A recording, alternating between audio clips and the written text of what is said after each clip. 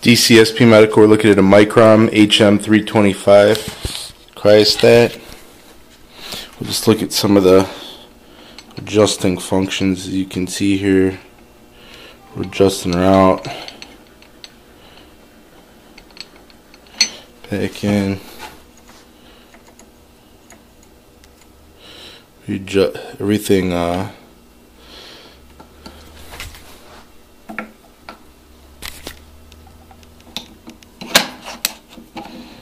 Everything moves real smooth.